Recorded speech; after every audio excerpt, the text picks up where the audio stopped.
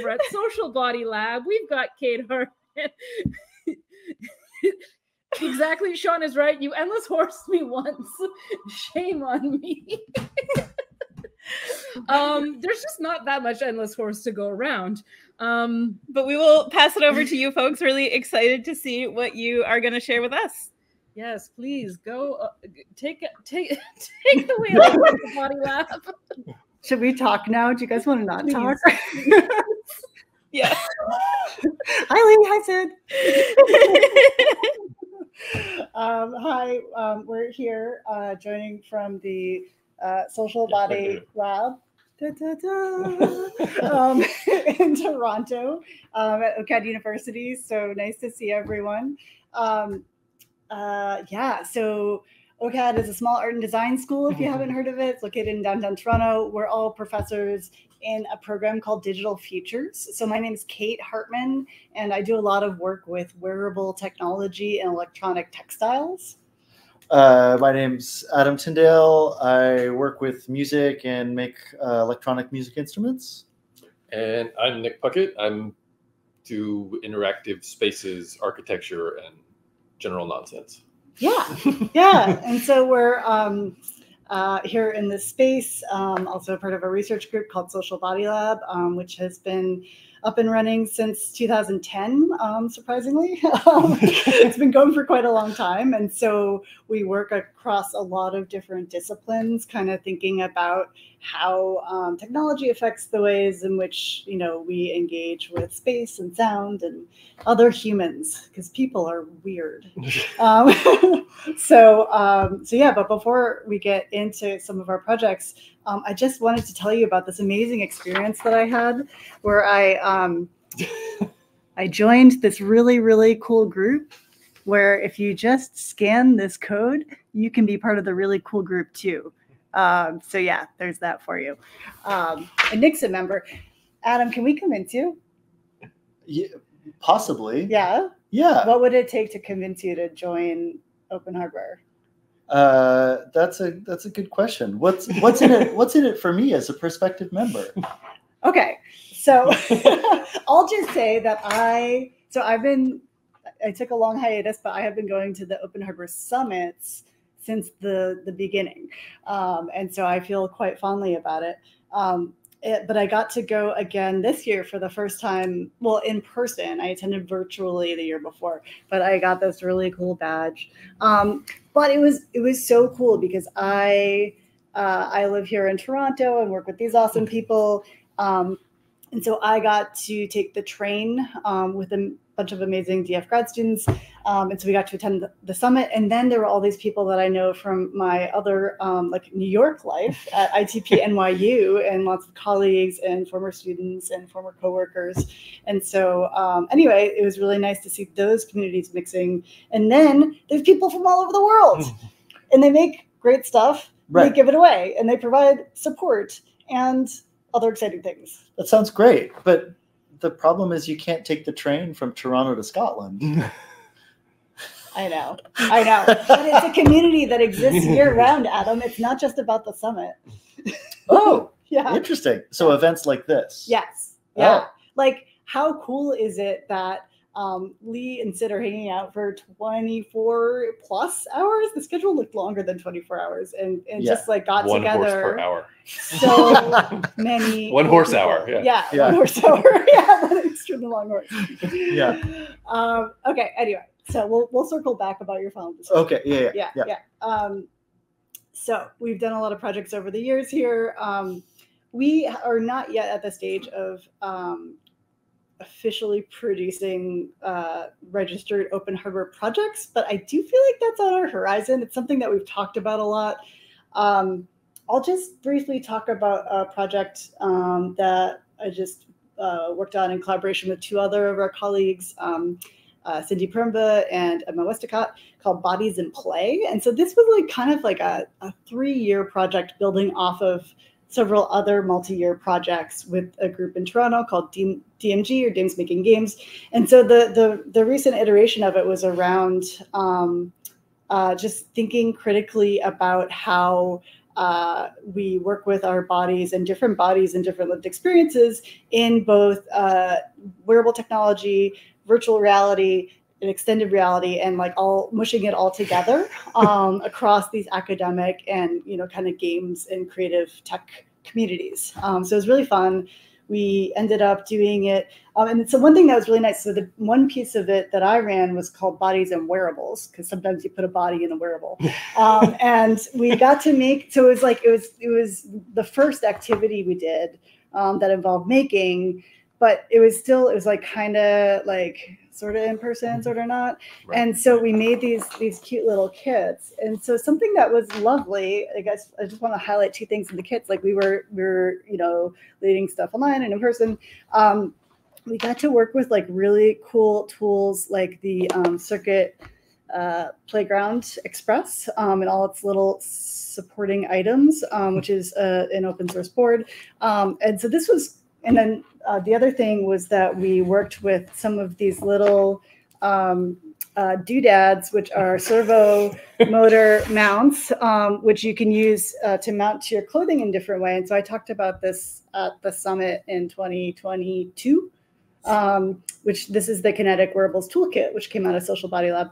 But so for the folks who were local, we were able to provide them with physical kits, but then we also had a lot of people who weren't with us physically. And so it was neat to be able to refer them to things that they could buy off the shelf, like this lovely kit from Adafruit, but then also to be able to share the designs, for these servo mounts and have people printing them out, in the middle of Canada or somewhere in the US or somewhere in South America, and to be using the same designs. So that kind of refreshed my memory of the joy of sharing designs and how that can like turn into crazy physical manifestations.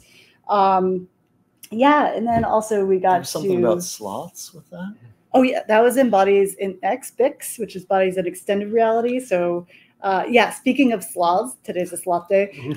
Myself and Max Lander and Izzy Colpitz Campbell made a sloth like VR game where you lie on your back and you have these the controllers are at the end of these arm extensions. So it's actually up here, and so you get to be a sloth and you're eating leaves. And then there's and you're in VR, you can see the leaves, and then there's this accompanying like apron that you wear, so there's haptic feedback and you can feel the leaves going down your sloth belly. So anyway, when I signed on this morning and saw Andy's sloths, I was just like dying. So yeah, and we also recently did this Bodies in Residence residency, which brought a lot of people together, and we hosted them here out of Social Body Lab and also Gameplay Lab, and had some like really famous people like Lee Wilkins. Really? Yeah. But anyway, it's just really interesting to think about how these tools can open up conversations across different communities. And so one of the things that I really enjoyed about this project is like we were working with this community partner that's focused on like much with the mission, the mandate of the OHS, what's the right acronym? OHS fellowship, but like kind of getting different marginalized groups more involved in the center of determining like what we're making with tech. So that's my little rant about Bodies in Play, which is this project. And if you go to bodiesinplay.org, that is where you can learn more about it. But I wanted to pass it on to Adam and Nick to give a little intro to another project that the three of us got to work on. Do you want to start it? As long as it's not awkward. No. Yeah. So we worked on this project called Rossum, or RUR, A Torrent of Light, which was based off this play, Rossum's Universal Robots by Karol Kapczek in the 1920s. And it was the first use of the word robot, which is to mean forced labor. And so Tapestry Opera wanted to remount this production 100 years later for the centennial, and to do it as an opera and sort of look at the ways in which Kapczek was exploring modernization and mechanization and how that was affecting the labor market 100 years ago is very similar to some of the ways that like the internet and AI and automation is affecting people today. So a lot of the sentiments seemed very current, and robots in an opera, yes, right? Yeah. Obviously. So the opera, like the play, the opera has a bunch of robots on stage and some human characters, and the humans are working on some software. And at one point, the software upgrade to one of the characters sort of indicates that the robot goes from being kind of like a mechanized worker to being becoming self-aware and starting to make its own choices. So they asked us if we could put some lights on a performer and maybe have it go from green to red or something like that to indicate that the performer had kind of changed states. So Who's this? that's Scott or Alex. Okay. Oh, the character's name is Alex. So Alex becomes self-aware and then starts wanting to determine his own future. And the wearables worked pretty well. So unfortunately, when things are cool, they don't want them on one performer. They want them on all of the performers. How many? It was a lot. There were 22 people on stage. So with musicians. Because there were the singers, and then there was the choir, and then there was a live orchestra, and so we ended up putting these things on the live orchestra as well. So the orchestra ended up glowing in the dark, and it was absolutely wonderful. And everything was live synchronized over Wi-Fi to a lighting and soundboard so that it would illustrate. So Nick, like how in what period of time did we make these things, and how does that relate to open hardware? It's a couple of things. So I think what became interesting was like as the scale went up, it wasn't like obviously a production is a production. So like we weren't just doing all of it. We were having to teach costume designers how to integrate wearables, projection designers, lighting designers, how to control custom hardware over Wi-Fi, build the tools for them. Same thing with the sound designer. So I think, for us, there was a ton of leveraging a lot of open source software tools to be able to kind of make these ridiculous connections because one, this was also in the middle of COVID when we could only meet them occasionally. So we would come together for these little workshops, and then we would send them home with these little goodie bags of hardware that they would have like homework with like their Wi-Fi router and their things, and like with little tools that we'd written them to work on it. So, we built everything from January to April. Yeah. And I think, for us, it was peak chip shortage in the world. So, we're also kind of leveraging our friends at Adafruit because we could actually buy enough of them. We actually bought all of them in North America at the time to kind of come up with like these really fast solutions to very custom problems. So I think what was interesting was we were able to, leverage and kind of rework a lot of off-the-shelf stuff to come up with like, how do you do multi-piece streaming Wi-Fi robot wearable? That doesn't really, there's not really a manual for that, but I think for us, it was one, being able to leverage with the open source hardware and the software, and as also as a kind of really interesting way to interface with other practitioners that I had no idea. Like I didn't really know what a lighting designer did, but it was interesting because we had to like make them tools that they knew how to use to control things they'd never seen before.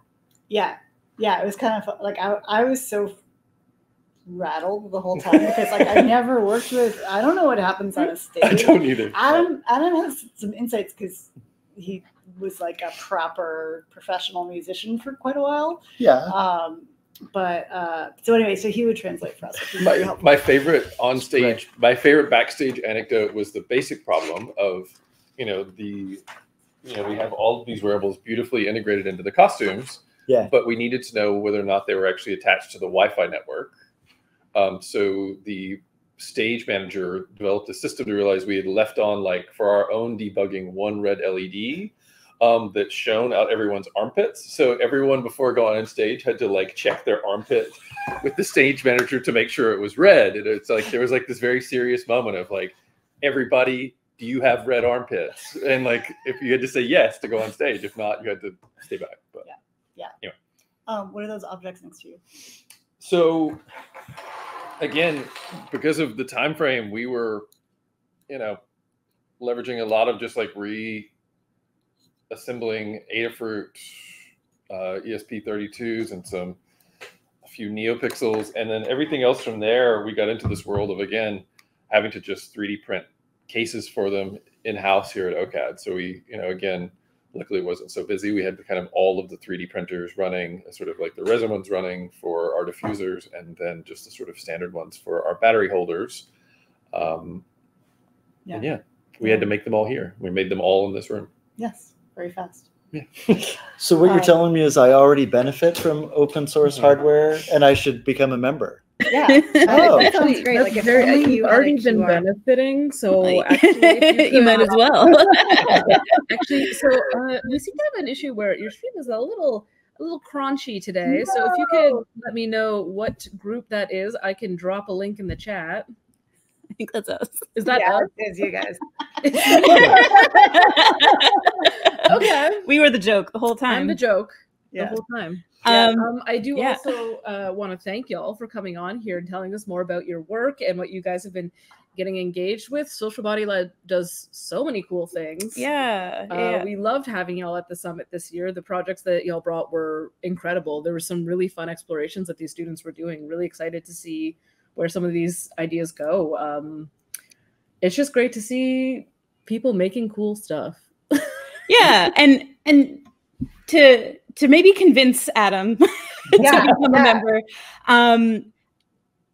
By being a member of OSHWA, you support all kinds of people who wouldn't otherwise be able to go to things like the summit. We have a fellowship, and it's funded by our members.